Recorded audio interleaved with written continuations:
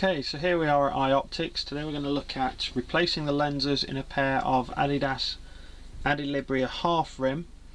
We're going to look at removing the lens that comes supplied with the glasses, and we're going to exchange it with a pair of the Adidas Rx lenses with the adapters. So, very simple. Take the frame in our left hand,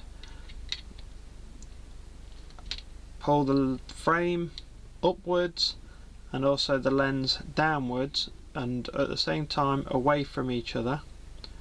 This will then unseat the lens all the way round, and finally the hook in the centre of the lens itself that locates in the bridge part of the frame. We take the prescription lens. We start by locating in the groove of the bridge. We see the groove here. Sit the lens into there and make sure it's hooked.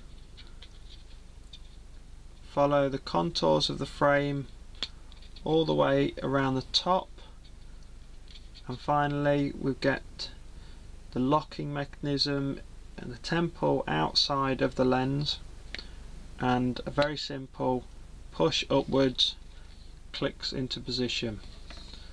You can see we've got the prescription lens directly glazed, and simple. Repeat the procedure on the left. Take the prescription lens, seat into the frame nasal side first, follow around, click into position. That is what your Adidas Adilibria Halfrim would look like with a pair of either clear or transition lenses in their lightest state, prescription lenses.